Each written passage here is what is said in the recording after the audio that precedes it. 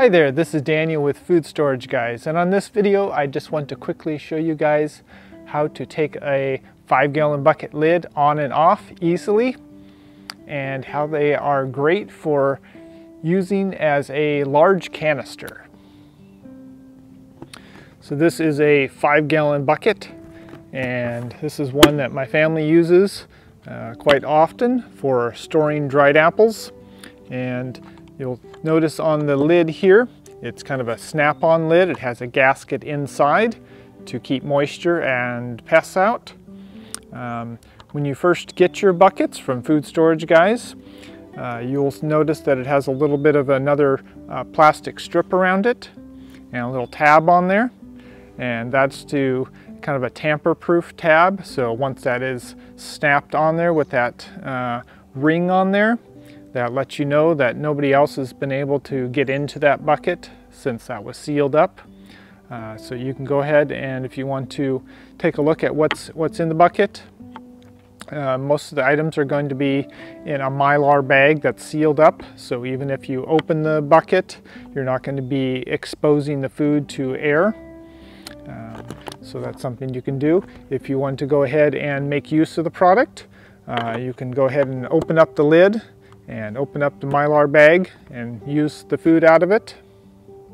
So after you remove the plastic strip, this is normally where the pull tab is. You just pull it all the way around. And then just as a note, when you first start taking on and off this lid, it'll be very stiff, but over 5 or 10 times, it'll start to loosen up and go on and off a little easier. You can also use a little rubber mallet to put it back on with if it's not snapping on well. Each one of these little sections here, it has a little clip on the underside that's hanging on to the lip of the bucket, and so those need to be removed or lifted up in order to release it. This is definitely not a one-handed operation. So one of the things that I like to do is to put my feet on either side of the bucket to hold it firmly so it doesn't come up or wiggle or get bumped over. So to remove the lid, you want to start with one section at a time and work your way around. So I'm going to put my feet on either side here to hold the bucket firmly. Place my thumbs here in the middle and use the rest of my fingers all at once for each one little section. So I want to pull it up. You'll hear a little snap usually, and you want to rotate the bucket to the next one and do the same process.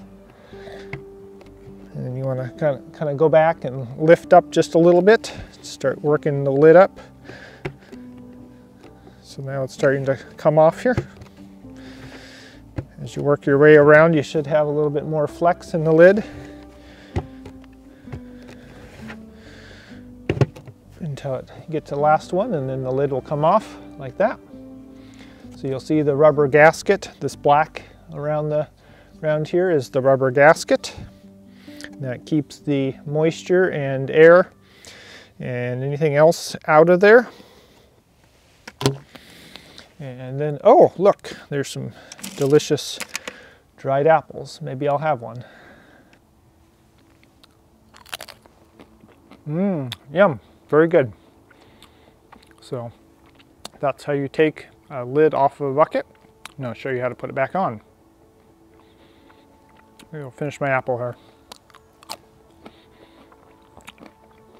Very good. Okay, let's get the lid back on now. All right, take your lid, place it on. That's all it does. Push on a little bit, it won't snap on. So what you need to do is take your both wrists, and there's a little lip underneath here that you can use to put a little bit more pressure. You can squeeze and just kind of do a shove. I'm going to do a quick motion, quick hard motion. Just kind of go around, do the same thing. Just like that. Make sure all the tabs are down in their normal position. And notice it's all clipped underneath. You're good to go. And these stack very nicely. This little rim here, the bottom of the bucket. The next one will fit nicely in this rim so that you can stack them maybe 4 or 5 high if you have a tall enough ceiling. I think you can get about 4 high and an 8-foot ceiling. But they stack very nicely vertically. If you need have difficulty getting the lid on, you can go ahead and just use a rubber mallet to tap around there a few more times and get all the tabs in. Just squeeze them a little bit. Just remember, use your little lip here and just kind of squeeze it a little bit around there. And they come on and off fairly easily once you get used to it.